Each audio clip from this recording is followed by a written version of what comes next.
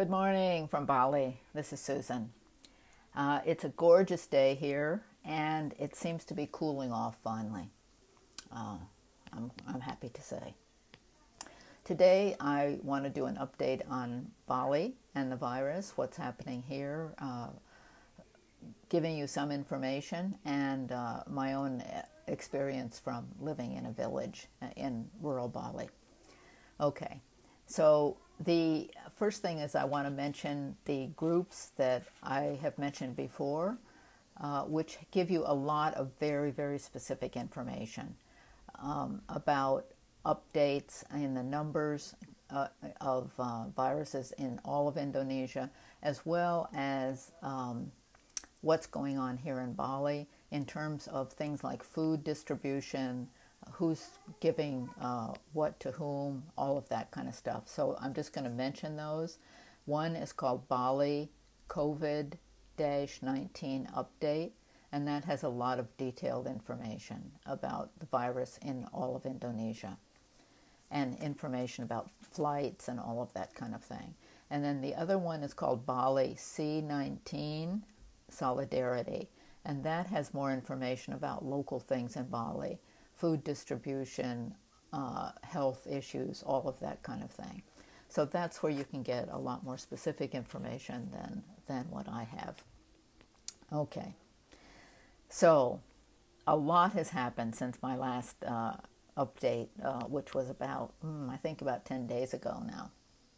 So on April 23rd, the Indonesian government, put a restriction on flights to all areas affected by the virus. So that includes Bali.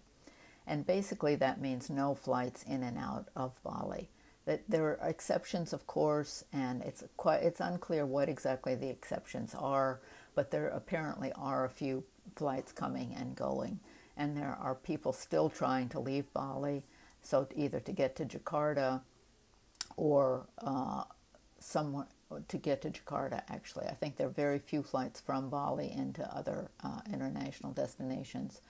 But especially I think the COVID-19 update can give you the most accurate, current information about this. You know, it changes constantly here, as I think it does in many other places these days. So that's the information about the restrictions. And a lot of these restrictions were put in place because it's Ramadan now. And in Ramadan, people go back to their home villages. And so partly this was an attempt to curtail that, for people not going back to their home villages, because it's clear the transmission of the virus happens when people move from one place to another. From those who are infected, go to new places where there hasn't been much infection. And so the government's trying to prevent this.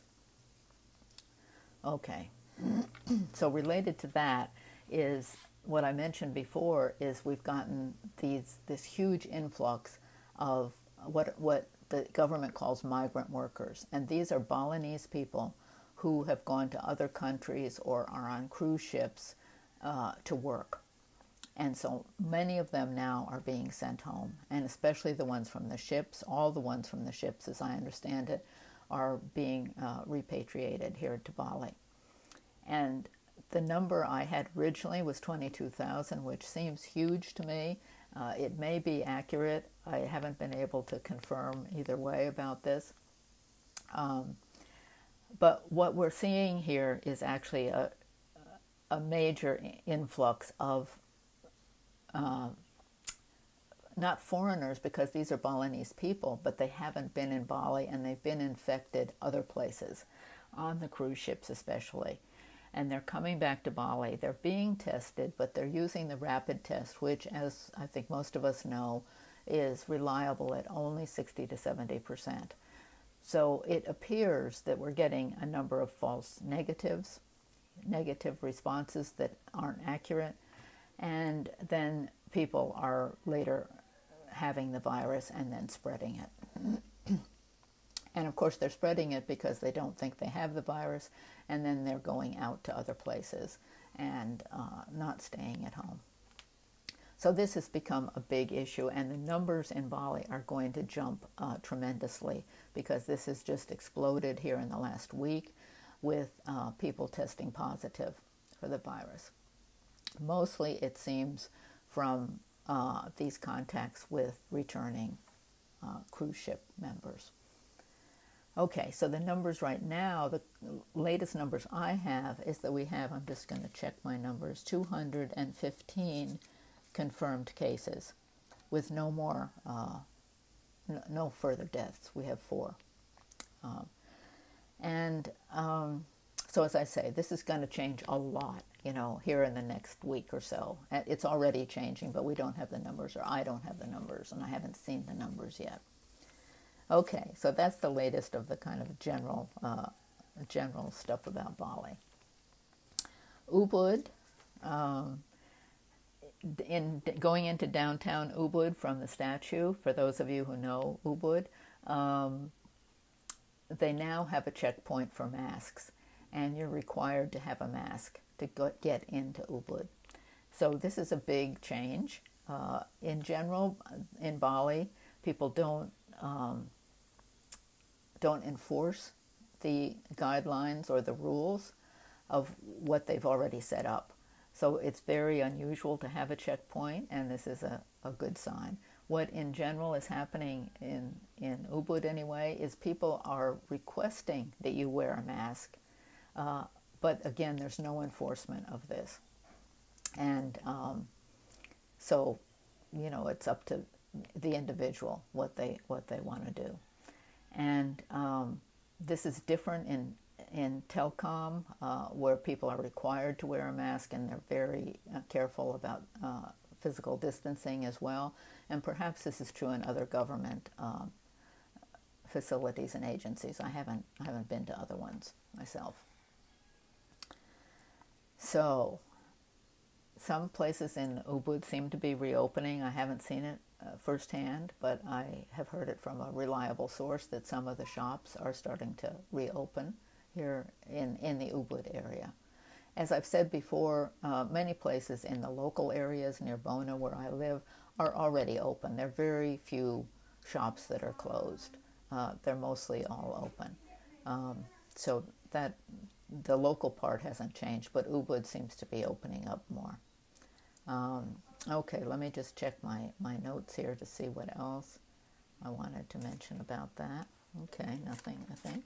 Okay, so Bona. So Bona is where I live, and where many of you who watch this are familiar with and interested in.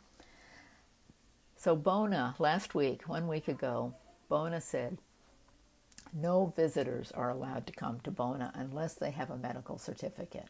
So this means Balinese, other foreigners, anybody at all. No one is allowed to come to Bona unless they have a certificate.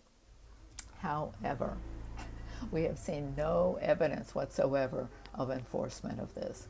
So people are coming. If people are very responsible, then they don't come. They know not to come, and people don't encourage them to come. However, it hasn't happened. Other people are coming to Bona, and this is kind of in my view, rather typical in Bali, is that there's very little enforcement of what the either guidelines or rules. This was actually a rule, like no one is allowed to come, period, and everyone is required to wear masks. So that happened a week ago. For 3 or 4 days, people wore masks. I mean, it was quite impressive. Everyone had masks. Masks were distributed. People were wearing them. And now, almost a week later, almost no one's wearing masks unless they go outside Bona. So if they're on the road, going someplace else, very often now people are wearing masks. Here, local people, are wearing masks. But within town, within the village, almost nobody. We're back to that. So it's just, it's interesting to see, about this. So let's see. I think that's it. In Bona right now, in my compound, things are good. Everyone seems to be getting along very, very well, better than usual. so that they've worked out how to relate to each other during this time. It's nice to see, really, for me. And I've been more involved with the twins, spending more time with them now that I have more time. And I'm feeling much more relaxed about my life, since there's not much externally to do, and enjoying being here more than sometimes. So that's it for the latest in Bali and in Bona. And of course, I'm always interested, if you have any questions or anything, to please just drop me a note or comment below this video, and let me know how you are, what's happening, any questions. Okay, bye-bye.